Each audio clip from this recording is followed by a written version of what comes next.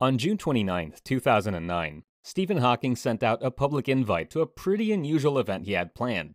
The invitation said, "You are cordially invited to a reception for time travelers, hosted by Professor Stephen Hawking, to be held at the University of Cambridge, Cornwall and Keyes College, Trinity Street, Cambridge. No RSVP required." The twist?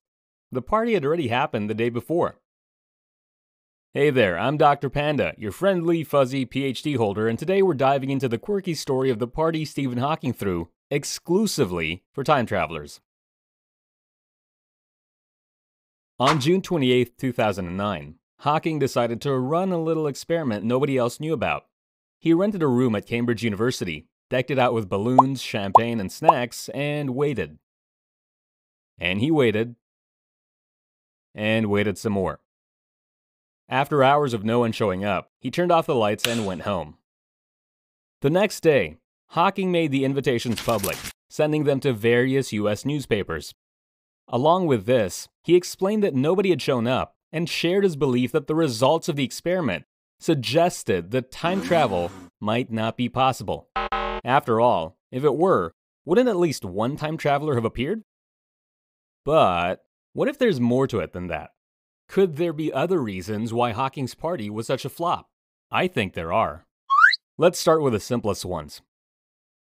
First of all, we can't ignore the possibility that potential time travelers just weren't interested in the party.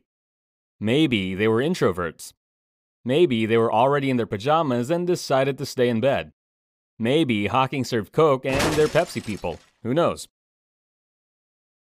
Another possibility is that they didn't even know the party happened. After the event, Hawking said that he hoped the invitation might last for years, and that one day, someone living in the future will find the information and use a wormhole time machine to come back to the party, proving that time travel will one day be possible. But what if the invitation simply didn't survive? What if they just didn't make it far enough to reach people that have access to time travel? For all we know, some ancient Greek or Egyptian might have done the same experiment, writing invitations on papyrus that got lost in time and were never found by us.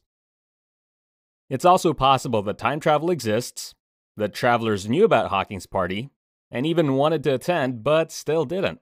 Why? There could be a strict organization governing time travel, or perhaps potential travelers are aware of the significant risks of traveling to the past. And of course, there's the multiverse theory, which suggests that even if time travelers from the future came to visit Hawking, they might have visited a variant of him from a parallel universe instead of ours, since according to this theory, the past cannot be altered. Similarly, there's always the possibility that in the future, Stephen Hawking simply isn't as relevant or popular as he is in our time. It's possible that thousands or even tens of thousands of years from now, people might see him as just another figure from the past, or they might not even know who he was at all. Okay. With that out of the way, we can dive into the more intriguing explanations related to time travel paradoxes. The consistency paradox, also known as the grandfather paradox, happens when a time traveler makes a change to the past that directly prevents the possibility of the time travel occurring in the first place, creating a contradiction. The classic example is, what would happen if a time traveler went back in time and killed their grandfather when he was a baby? This would mean the traveler's parent could never be born, and therefore, the traveler himself wouldn't exist, causing a time contradiction. What if it's precisely the fact that no one showed up to Hawking's party that motivates the future discoverer of time travel to figure it out? In this scenario, if someone had attended the party using time travel, it would create a consistency paradox because the person who eventually discovers time travel in the future wouldn't have the motivation to do so, leading to time travel never being discovered at all.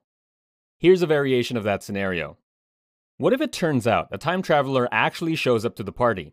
They speak with Stephen Hawking, telling him about the future they came from, maybe even showing him the technology they use for traveling. However, as a condition, they ask Hawking not to tell anyone about their meeting. So, the astrophysicist never sends out the invitations, nor he reveals that he organized the party, meaning no one in the future finds out the event ever took place. This would cause the traveler who visited Hawking in the first place to never learn about the party, which means they can't travel back in time to attend it, creating a contradiction. Let's make it even more interesting. What if the time traveler attends Hawking's party and provides him with all the necessary information about how their time machine works? Armed with this knowledge, Hawking manages to create the first time-traveling artifact in history. What would happen then? Well, this would lead to what's known as the bootstrap paradox. This paradox occurs when an action, piece of information, person, or object causes itself as a result of time travel. A great example of this can be found in the movie Star Trek IV: The Voyage Home, where a 23rd century engineer travels back in time and gives the formula for transparent aluminum to the 20th century engineer who was supposed to have invented it. In the case of Hawking's party, this would mean that there's no point of origin for the creation of the time machine. Even though Hawking might have built the first device of its kind in history, he can only do so because the time traveler already had one. Therefore, the time machine would exist without ever having been created, causing a contradiction.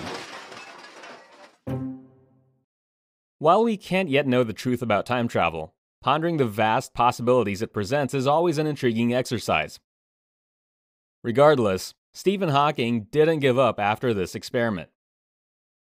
Following his passing, people could apply for an invitation to his memorial service via the official website of the Stephen Hawking Foundation. The application form asked for the applicant's year of birth, with options extending all the way to 2038. This was done in the hope that perhaps a time traveler from the near future might attend. Unfortunately, no one showed up for this final attempt either. So, why do you think no one attended Hawking's party? Do you believe time travel is simply not possible, or is there a more intriguing explanation? Let me know your thoughts down in the comments. In 1961, a scientist set out to conduct an experiment with one simple goal: to assess how much harm a person is willing to inflict on another just because an authority figure orders them to. The results were chilling. Want to know the story? Click on this video.